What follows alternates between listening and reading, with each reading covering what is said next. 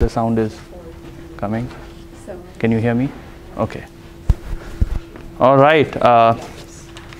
Let's continue our discussion on frequency response methods.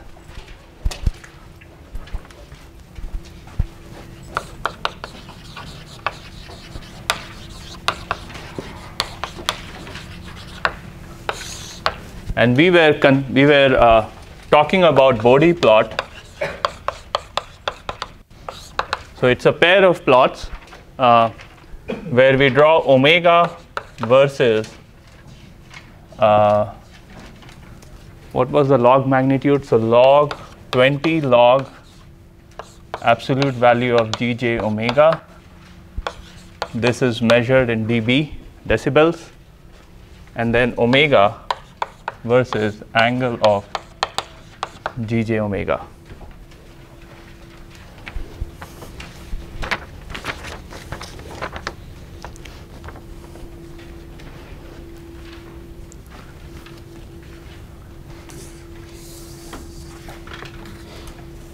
So we learned a couple of things in the previous class. So for a first order system, so G of S 1 over S plus P,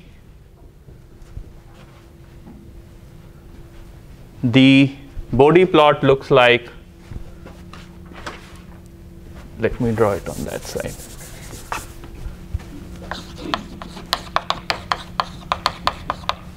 So it's a stable system.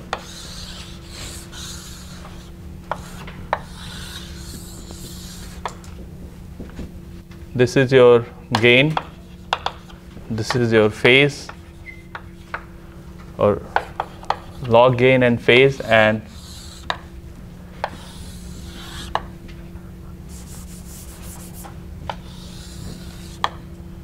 so this is minus 90 degree, 0 degree, this is 0 or not 0 but some constant, and this slope is minus 20 dB per decade. So this is what we did in the previous class.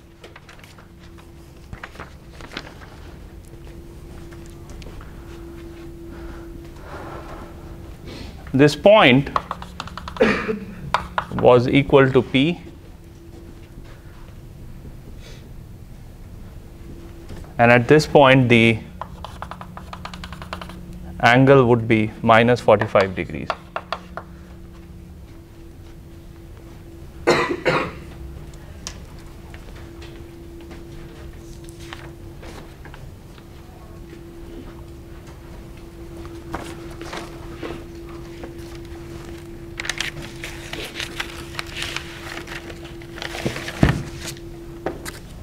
So besides first order system, of course, we have come to realize that second order system is also important. So today our goal is to draw the Bode plot for second order system. So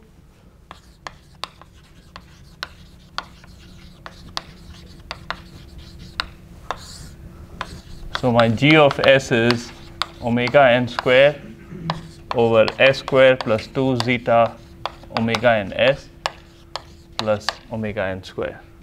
Okay, I'm assuming that the system is stable.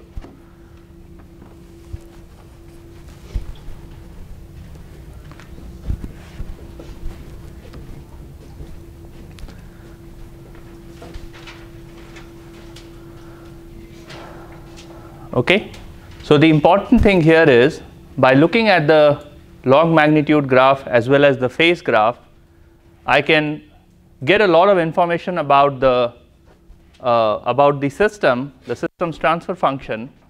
So at whatever point the phase plot crosses the 45 degree line, that would be the pole of this particular system, and the gain, let's say this is by K. So the gain is, or the low frequency gain is 20 log K over P. Okay, so that's this point.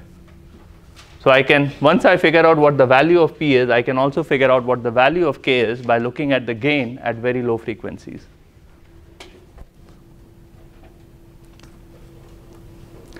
We had also discussed in the previous class that Plotting the log magnitude graph and the phase plot is extremely easy, especially if it is 1920s or 30s, because all you need to do is a waveform generator, a sine wave generator.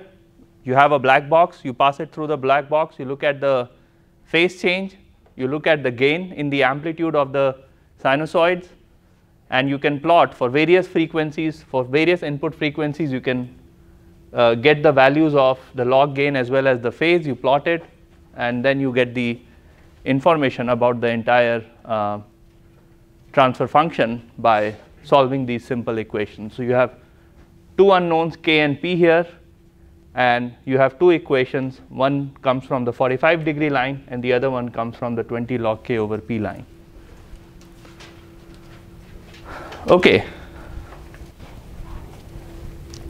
Now in this case, what are the unknowns? Let me put a k here. So you have three unknowns, which is k, omega n square, and zeta, and by drawing the Bode plot, we should be able to recover the information about k, omega n, and zeta. Okay, so that's what we are going to do today.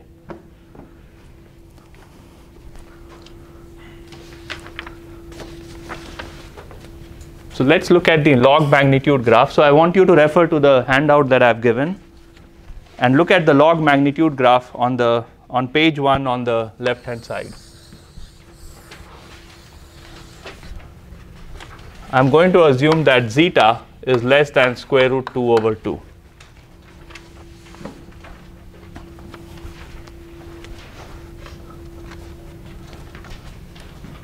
And in this case, k is equal to 1.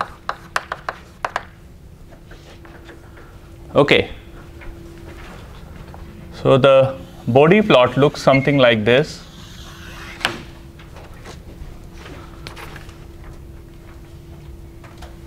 This is 0. The slope is minus 40 dB per decade. And there is a peak, 20 log MP omega.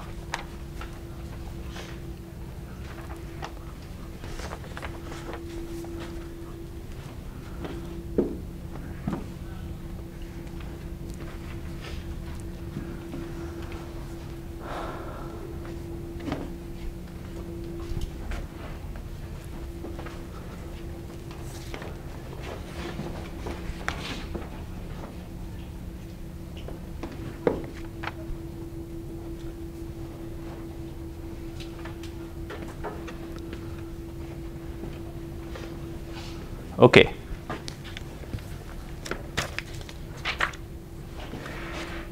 So the Bode plot for a second order system with k equals to 1 and zeta less than square root 2 over 2, which is approximately 0.707.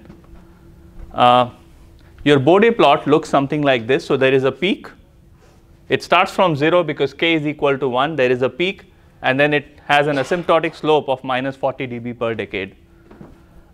Let's try and see all these three things using numerical, not numerical, but just by using the formula.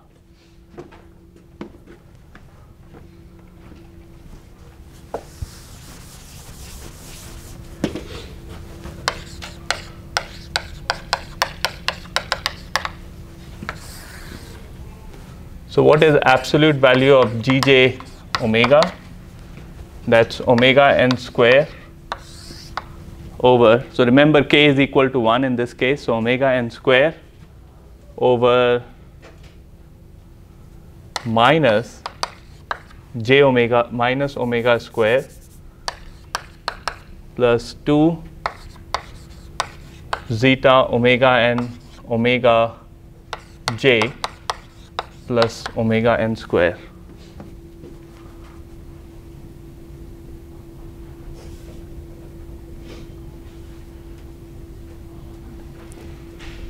Okay, so far so good. I need to take the absolute value here. I'm going to define omega by omega n as a variable u. So I'm just going to normalize the frequency omega with the natural frequency. And so I can write in terms of u, I can write it as 1 over 1 minus u square plus j 2 zeta u.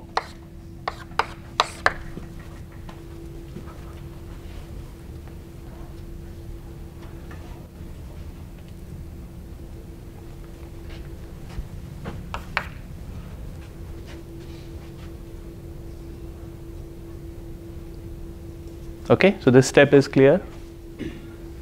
Any questions? Yes? Can you go over how you derive u again? This one? So I'm just going to normalize the omega because I see a lot of, so everywhere you see omega, you have omega, so this is omega square, I can divide it by omega n square, so I can take this omega n square in the denominator, I can divide it by omega n square. This omega n cancels, I have omega over omega n, and this omega n square becomes 1. This one is here, this omega over omega n square is here, and then this is the j term.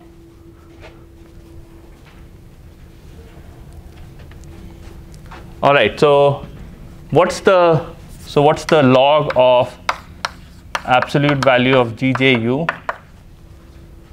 That's minus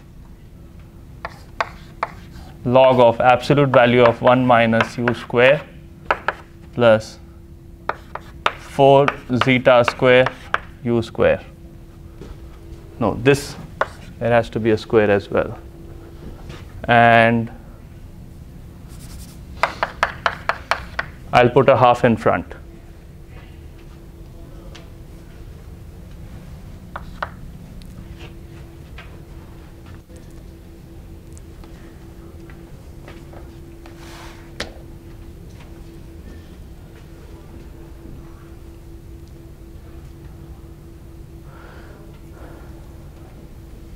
Okay.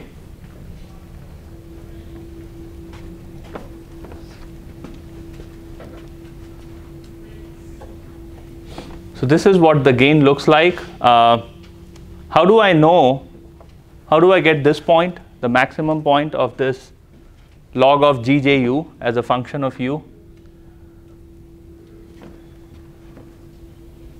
Any thoughts? So how do you get the maximum of a function? So this is a function of u, right? So 20 log absolute value of GJU is a function of u. I want to know what the maximum value of this function is. How do you get the maximum value of a function? First derivative equal to 0, right? So let's take the first derivative of this value and set it equal to 0.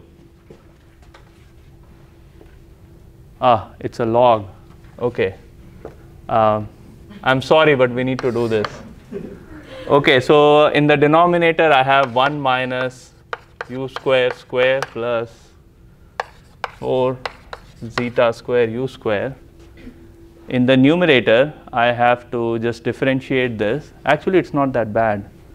So 2 1 minus u square minus 2u plus 8 zeta square u. I have to set it equal to 0.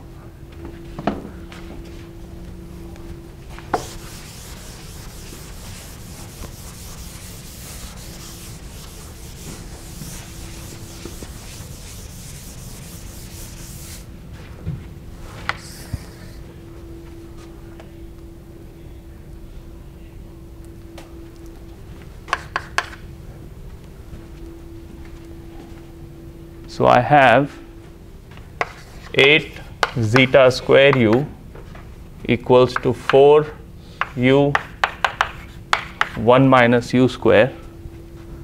So u gets cancelled, 4 cancels 8, and we have left over 2.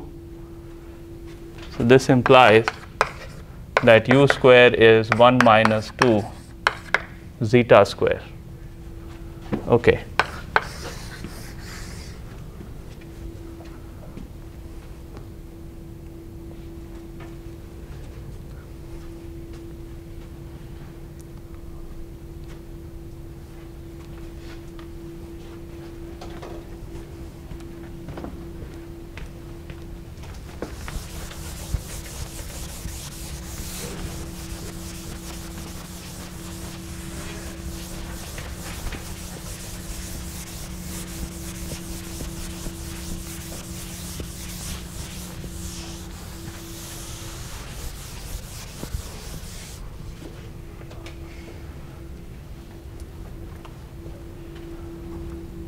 Okay, so that means u is square root of 1 minus 2 zeta square. So this is omega over omega n. So that's the peak value. That's equal to square root of 1 minus 2 zeta square. And this is a real number because I have assumed that zeta is less than square root of 2 over 2.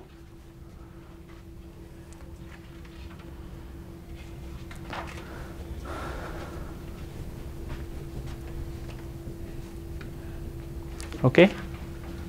So whenever your damping is less than 0.707, there is a peak in the frequency response. There is a peak, and that peak happens exactly at when omega is equal to omega n multiplied by square root of 1 minus 2 zeta square, and therefore this value is known as resonant frequency. So we define omega r to be the resonant frequency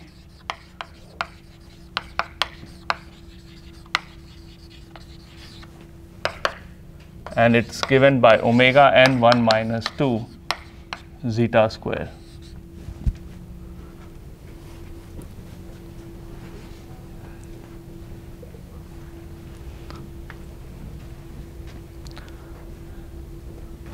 Okay.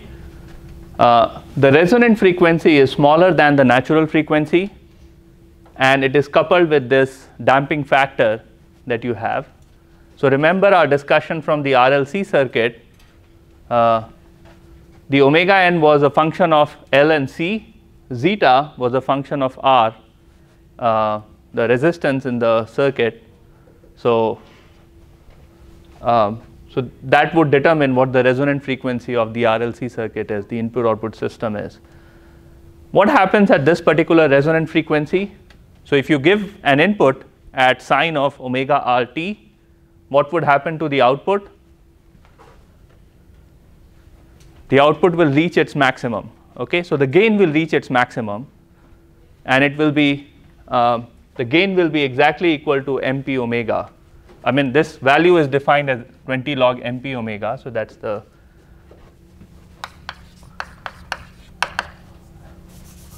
M sub P omega is actually equal to absolute value of G J omega R. And so if you have a system G, second order system, you give it as input sine of omega RT, your output is MP omega sine of omega RT.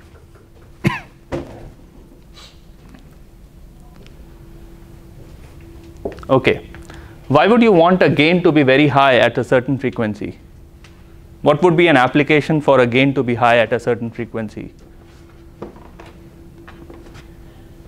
Any thoughts? Filtering. Sorry? Filtering. So in filtering, you want to cut off frequencies. So you don't want to filter if the gain is going to be very high. That's not filtering. How about radio?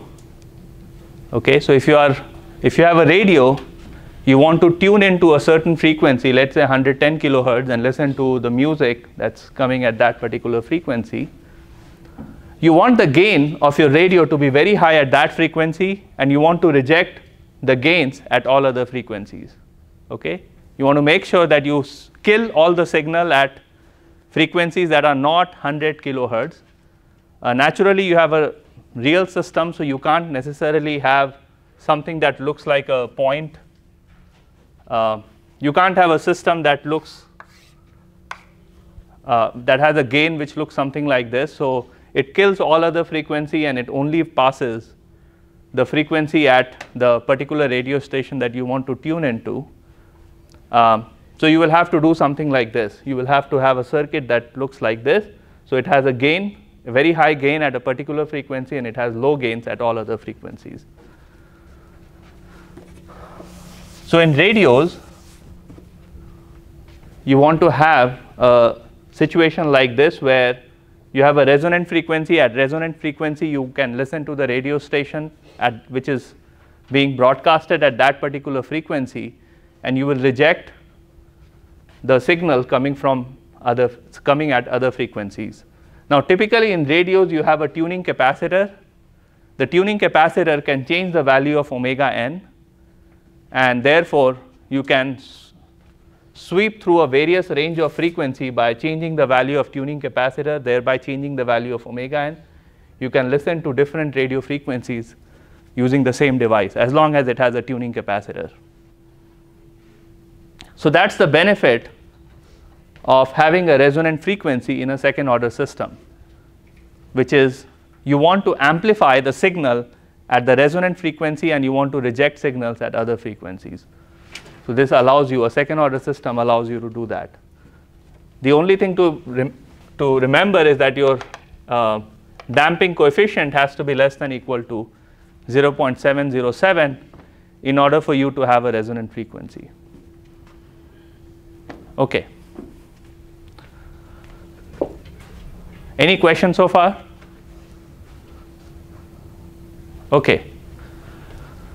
Now let's look at the gain at small values of omega. So when omega is very, very small, u is very, very small. When u is very, very small, this is equal to 1 square plus 0. So you have log of 1. What is log of 1? 0. So at low frequencies, your gain is, the log gain is equal to 0.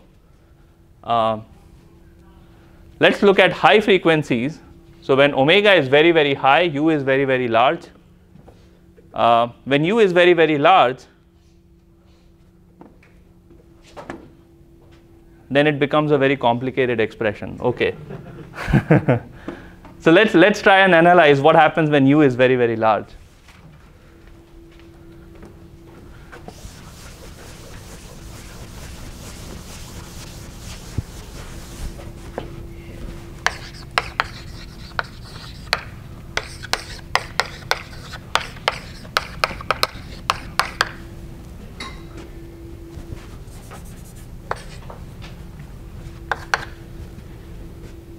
Is equal to minus 10 log u raised to 4 minus 2u square plus 1 plus 4 zeta square u square.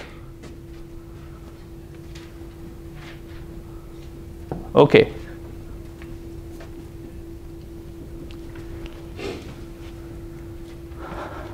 So when u is large, I can ignore these terms because they are small in comparison to u raised to 4. So this is roughly equal to minus 40 log u.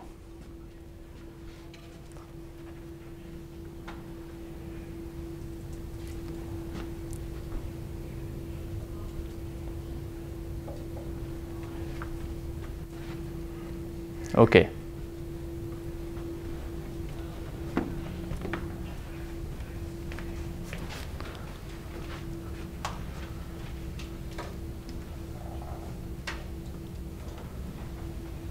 So it means that if I multiply u by 10u, then 20 log absolute value of g j 10u is equal to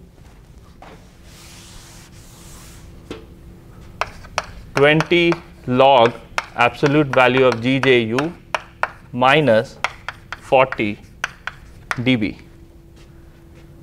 So if I multiply the frequency by 10, I will slide by minus 40 dB, okay, in terms of log magnitude, and that's why you have the asymptotic slope as minus 40 dB per decade.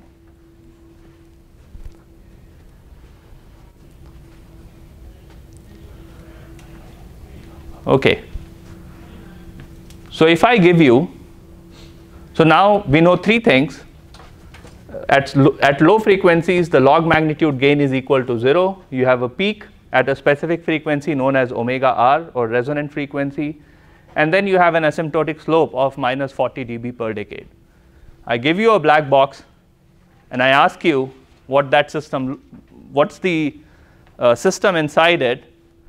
You pass it through the sinusoidal wave at different values of frequencies. You plot the log magnitude curve, and you look at three things. What's the gain at low frequencies? At what point do you achieve the peak? And what's the asymptotic slope? And these three information will tell you the form of the transfer function. So you have this minus 40 dB per decade. It means that the transfer function is second order, assuming that there are no zeros. Okay, so we'll consider the zeros part later. But assuming there are no zeros, an asymptotic slope of minus 40 dB per decade means that you have a second order system. Your gain is equal to 0 at low frequencies implies that your k is equal to 1. Okay, we'll look at some other cases a little bit later. And then you see a peak at a specific frequency, then that frequency is the resonant frequency given by this expression. And the peak is MP omega. And actually, you have a closed form solution for MP omega, which is given by 1 over 2 zeta square root 1 minus zeta square.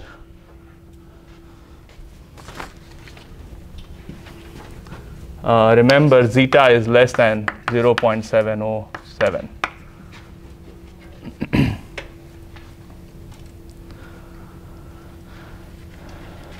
Yes? Is the omega a subscript, or is it? It's a subscript. MP omega is a subscript. P omega is a subscript. Okay.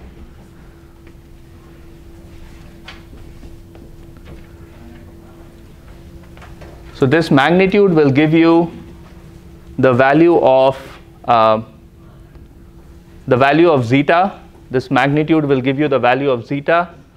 The resonant frequency will then give you the value of omega n, because you can substitute omega r and over 1 minus 2 zeta square in the denominator, you will get the value of omega n. You have k equals to 1. And you have asymptotic slope of minus 40 dB per decade. So you can actually infer the transfer function just by looking at the log magnitude graph. Okay, you don't need anything else.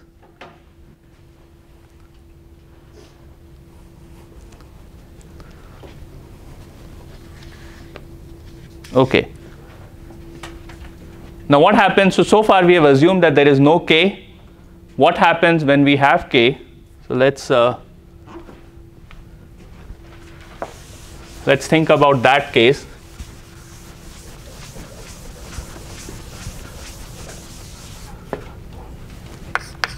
K not equal to 1, so 20 log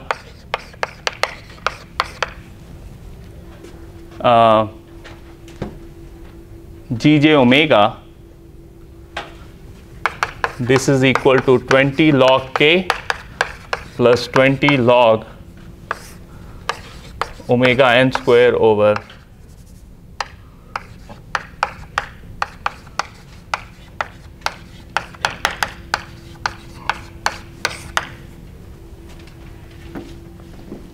okay, so we have an additive factor of 20 log k to the Bode plot,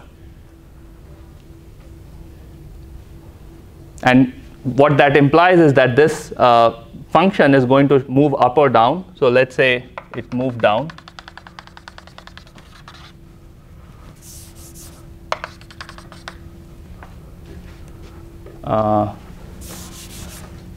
It has to move up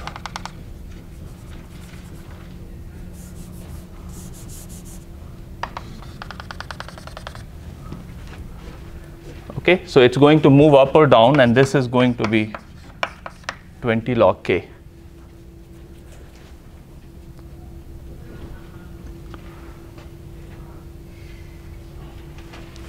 Okay, so low frequency value is going to give you the information about the value of k that you see here. So in the case k is equal to 1, 20 log k is actually 0. So that's why I started the Bode plot at 0. So low frequency and high frequency.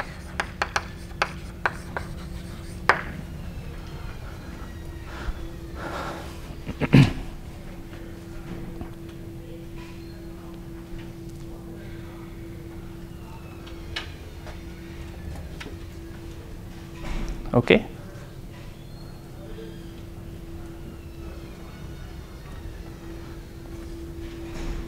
Any questions so far? No?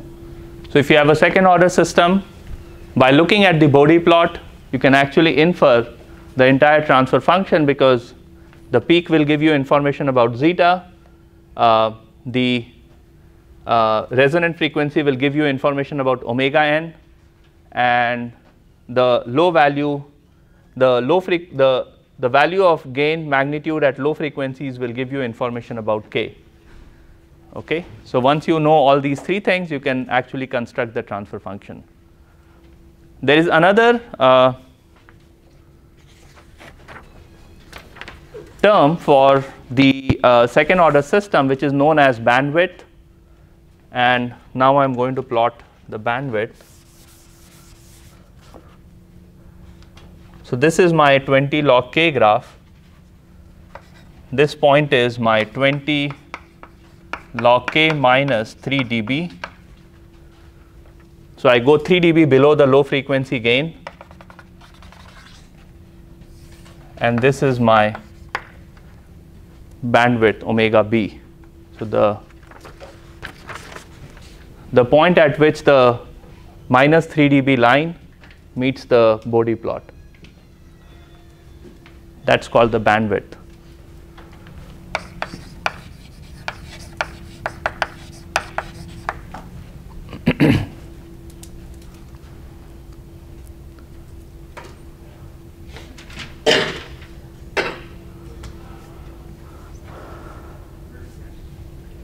So at bandwidth, like the frequencies after the bandwidth frequency, the amplitude of the sine wave drops by more than half. Okay. So the energy content drops more than half. So the amplitude goes. So let's say this is omega bt. You will have 1 over square root of 2. So the amplitude shrinks. So you give it an amplitude of 1, you get an output of 1 over square root of 2. So the energy content is reduced by half, because that's proportional to amplitude square.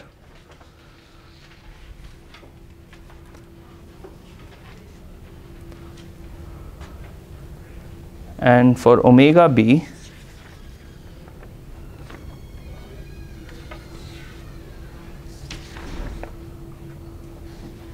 okay.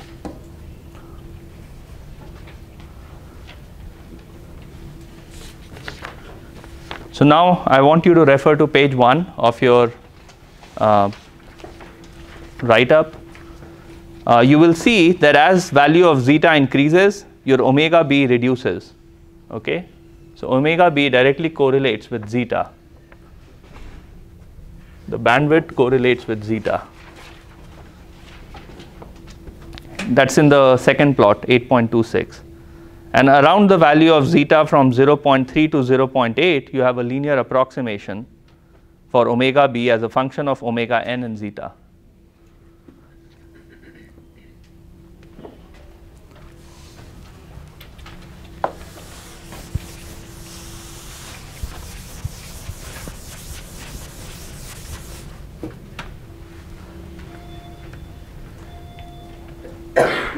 Okay.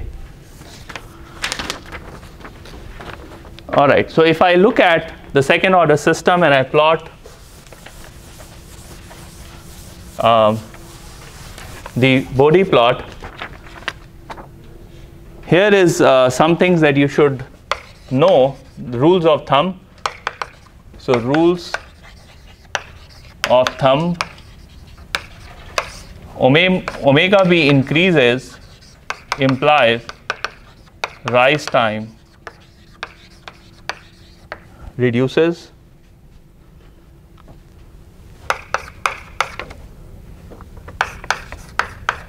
MP omega increases, this implies zeta decreases, which further implies that percent overshoot increases.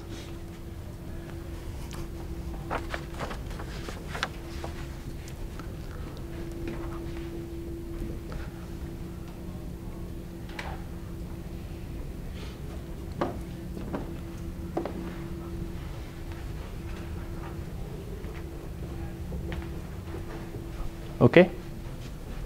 So this is the percent overshoot of the closed loop system.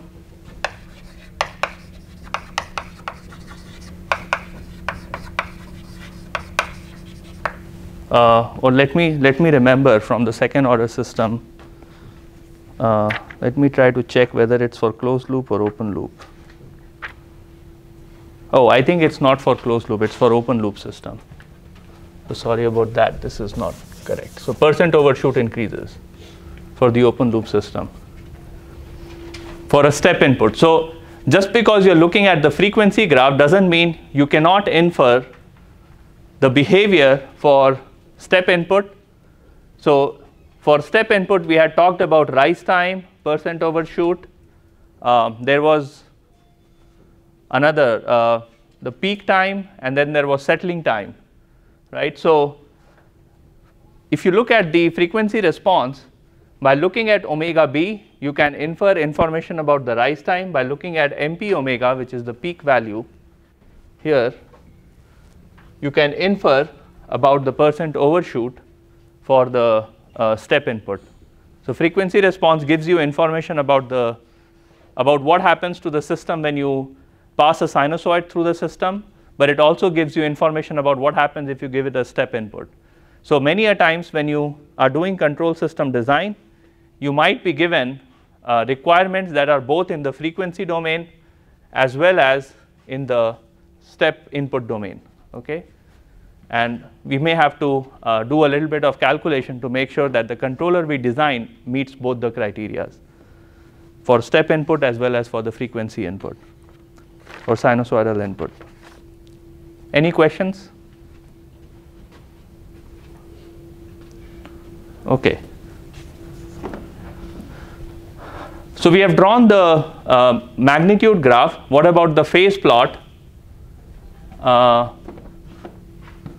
So let's do the phase plot.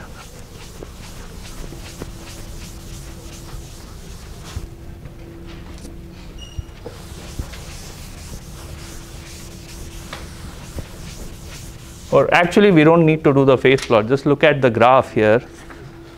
So for small values of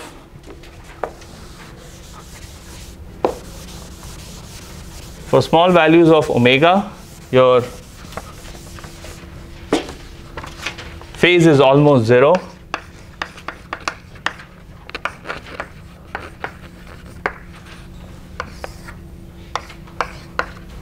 So small values of omega, your phase is almost equal to 0, and then it decreases to minus 180 degree.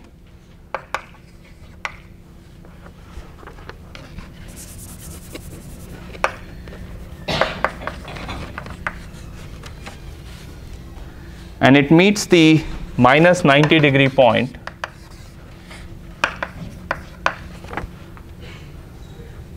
at the natural frequency omega n.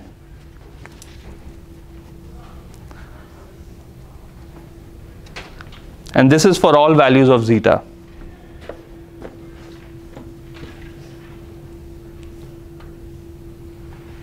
Okay.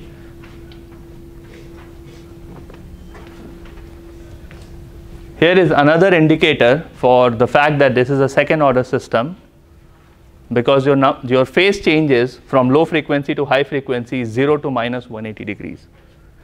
So for first order system it was minus 90 degrees. For second order system the phase changes of the order of minus 180 degrees. By looking at where minus 90 degree line intersects with the phase plot, you can infer information about omega n, which is the natural frequency of the system.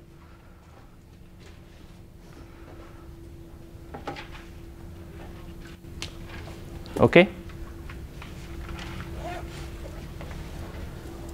So I hope by now it is clear why Bode came up with this Bode plot idea. The reason is, if you look at the log magnitude graph, which you can plot very easily, if you can look at the phase plot, which you can plot very easily using data, you can infer information about the entire transfer function without actually modeling anything from the system.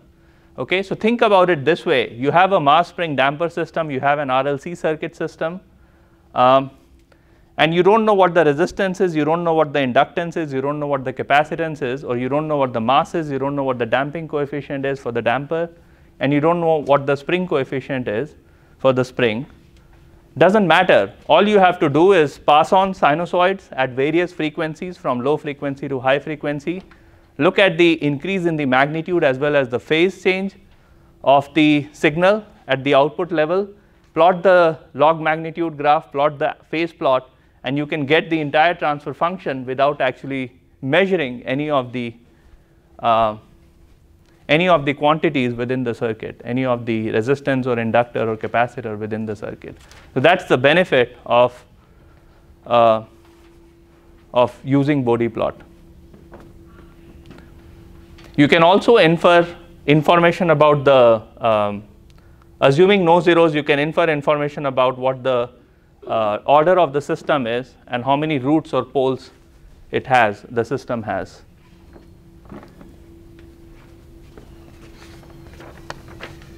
Okay. In the next page, on page number 2, you will see the graph MP omega versus zeta, and for various values of zeta all the way up to 0.707, it plots MP omega, and you can see that MP omega reduces as zeta increases from 0 to 0.7. Same thing happens for the resonant frequency as well. Okay. So these graphs will be very useful in your assignments as well as exams, because it will tell you exactly for a specific value of MP omega what is the value of zeta that your system has. Okay.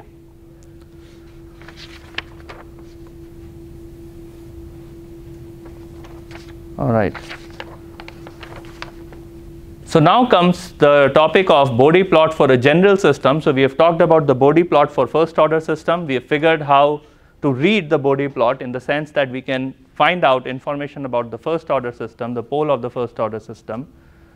We've talked about how you can infer various parameters of the transfer function using the Bode plot of a second order system, and we've also studied a few rules of thumb. So if you want to increase the rise time, or if you want to reduce the rise time of a second order system, you need to increase its bandwidth.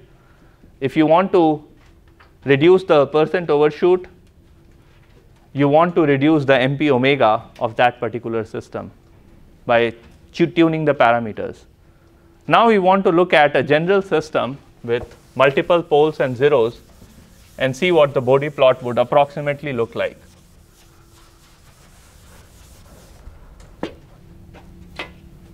So a general system would be S plus K S plus Z1 S plus Zm over S plus P1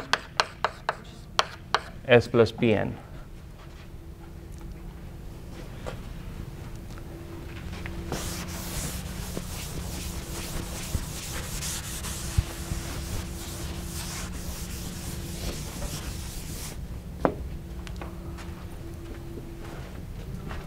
Okay. So my G of j omega is K j omega plus Z1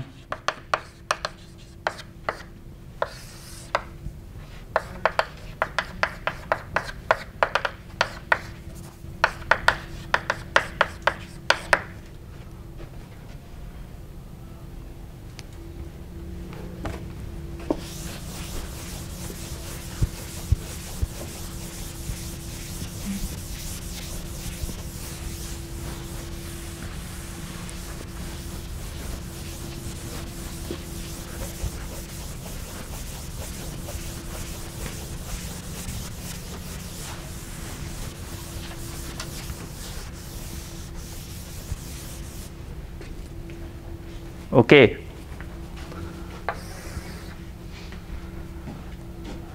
So in order to plot the Bode plot, we need to know the absolute value of Gj omega and the angle of Gj omega. So log absolute value of Gj omega is summation log absolute value of j omega plus zi minus summation log g omega plus pj, and then plus log k.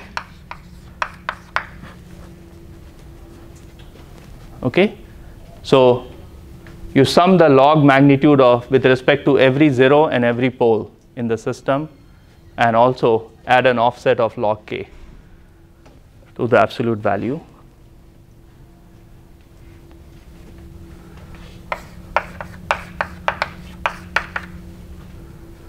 What about the angle?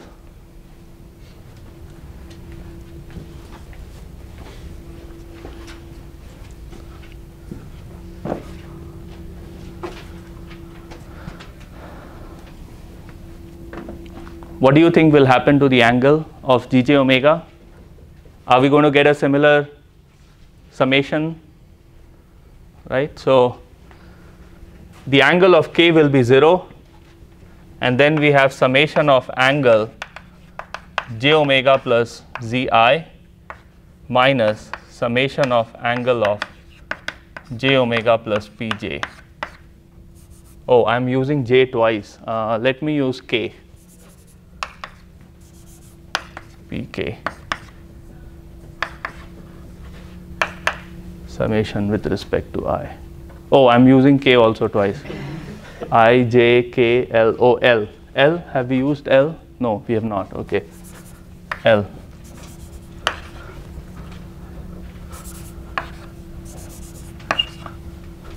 Okay, now everything looks good.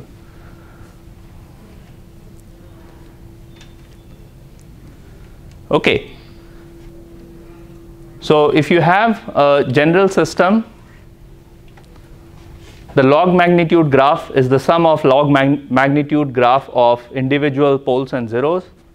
The phase plot is the sum of phase plot of individual poles and zeros. Okay? And this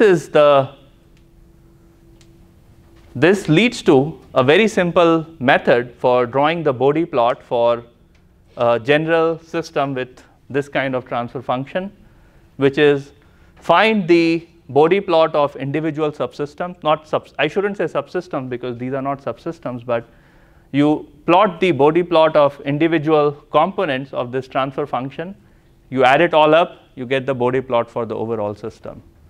Okay, so we'll talk about that in the next class, and we'll also talk about the concept of minimum phase and non-minimum phase systems by looking at this expression, studying this expression carefully.